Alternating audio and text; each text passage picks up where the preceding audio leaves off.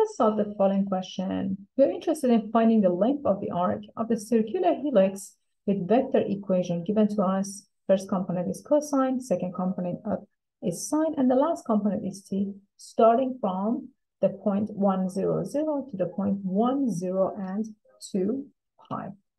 We call the formula L is going to be the definite integral a to b of the magnitude of r prime of t dt, which is nothing but the integral a to b, the square root of the first component squared plus the second component squared.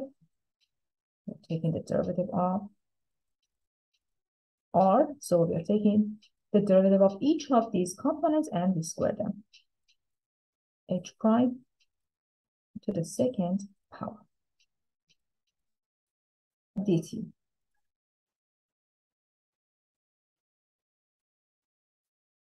So it's equal to the integral. Taking the derivatives are not that hard. We are having the integral of cosine prime, which is negative sine, to the second plus the derivative of the second component is cosine to the second, and then you have the derivative of t to the second, 1 to the second dt.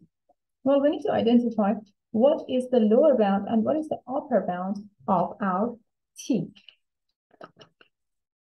Starting point is 1, 0, and 0. Well,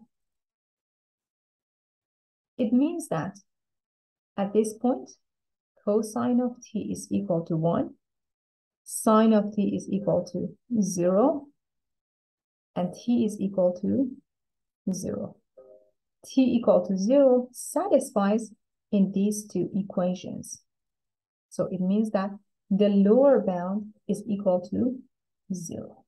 Now it says the terminal point is 1, 0, and 2 pi. 1, 0, and 2 pi. Okay.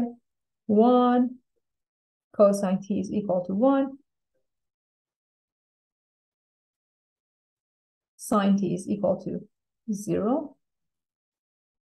And t is equal to 2 pi. Again, if you plug this into the previous two equations, it satisfies these two equations. So the terminal point, 2 pi. Now let's just compute this integral, 0 to pi. And here you have the square root of sine squared plus cosine squared, which is 1, plus another 1, dt, which is equal to square root of 2 integral 0 to 2 pi dt.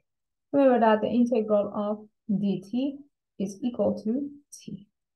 So L, or the length of the arc, is equal to square root of 2, and t is bounded between 0 to 2 pi. So you have square root of 2, 2 pi minus 0, or 2 square root of 2 times pi.